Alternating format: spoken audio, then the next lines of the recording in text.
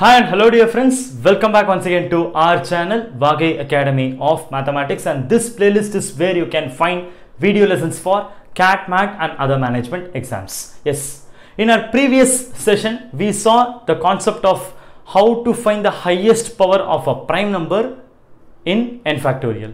That was our last concept in last session, and continuing that, this session we are about to see an extension of what we saw there. So here we are going to see how to find the highest power of a given composite number k in n factorial. So the method is going to totally vary. So in our previous session we saw the very basic concept, we saw also some example, and we saw a quick shortcut on how to find the prime number's highest power in a given n factorial. But this session, if we are given a composite number, how can we do the same? That is, given an n factorial, how can I find the highest power of a composite number there? So that is what we are going to see here. And also we have got a problem here. What is the highest power of the number 6 in 150 factorial? So it should be noticed that the number 6 here is not a prime number, it is a composite number, is it or not? And we are supposed to find the highest power of 6, which we can find here in this 150 factorial. Or otherwise I can say, if 6 power x, or I can have what 6 power x inside 150 factorial in such a way that my x is the highest number. This is the objective of this session. Yes, and we'll try to find or learn the concept through this problem itself. So for which what we need to do, that we will see here. So as I told, our number here 6, it is a composite number, right? So once we are given a composite number, we must just decompose that number, right? I mean, like, we have to decompose, we have to factorize our number here. So in that way, 6 can be factorized as 2 power 1 and 3 power 1. So this is going to be the factorization or prime factorization of our number 6, and we need to find its highest power in this 150 factorial. Yes, so for that what we need to do is, we cannot directly apply the previous session's shortcut method here. Like how we did that, we took our number, our n factorial, I mean that n value we took there, and we did repeated step division, if you remember, right? If you have missed that session, kindly see that video and come here for a better understanding. So there we did repeated step division, and from there we got what is the highest power by adding. Yes, but here we cannot directly employ that method. Why? Because here our number is not a prime number. Here we have got a composite number. That is the reason, right? So in order to do that, then what we have to do? We have to break our number, and that's what we have done here. Yes. Now what I'm going to do here is, inside this 150 factorial, I am going to check, or I am going to find out what is the maximum power of 2 available, and also at the same time maximum power of 3 available. Now these two numbers are prime numbers. Now very well I can employ our easy shortcut method, right? So let's do that here. So our n value here is 150. So first I'm going to start doing it with 2. That is, I'm going to check what is the highest power of 2 available in 150 factorial. So let me do the repeated division process. So 150 divided by 2, we have 75 times, and once again divided by 2. So we can go up to 37 times. So do it here, put it here. So once again by 2, we can have 18 times. Yes, and once again 18 into, we have got 9 times and 2. So here this will be actually 4 times, and once again 2 times, and once again 2, 1 time. Yes, we can stop here. Further we can't proceed because we have got a number 1, and this 1 is lesser than this number 2. So in that case, stop here, and as usual what do?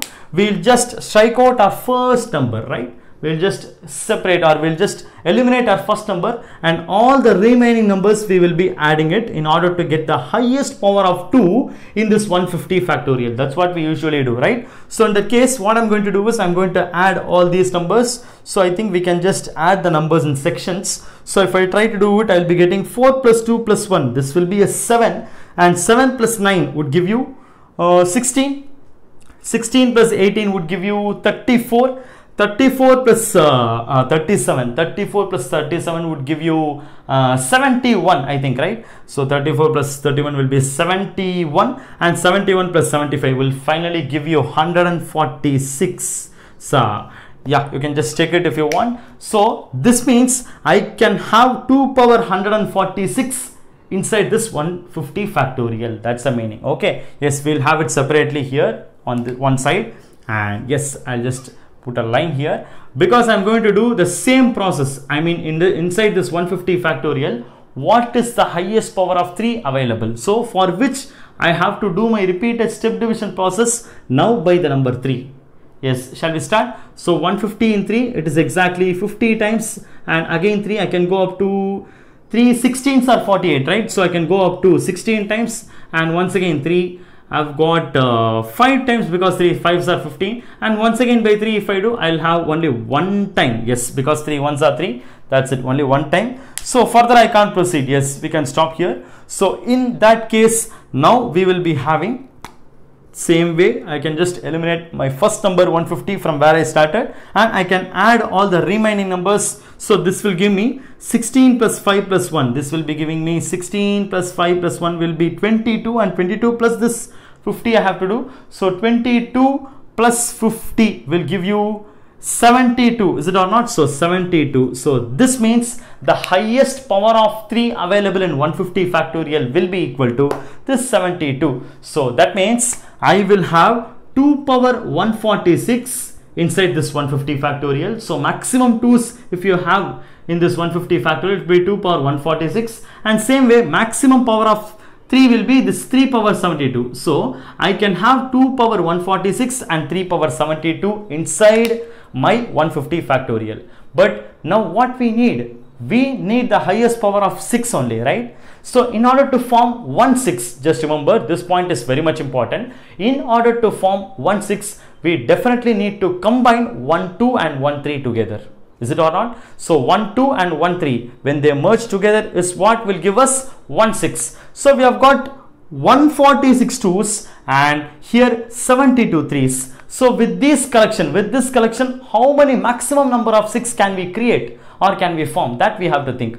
It's very easy for us to understand that here the lesser power, when we compare among these two, the lesser power is 72. So in that case, we can form a maximum of only 6 power 72. Why? Because the other 2's, I mean the remaining number of 2's will not have its pair of 3 to get it collide and form a 6. That's the reason. Okay. So here we may have still 2 power 146, but all these 2's will not have a pair 3. So maximum I can form only 6 power 72. So that means the highest power of 6 available inside this 150 factorial will be equal to 72. So the highest power of 6 in 150 factorial, the answer would be 72. And if you are very wise enough, or if you are brilliant, you can easily guess it here itself, and you can save your time by not wasting or not doing this calculation. Why? Because here I have to do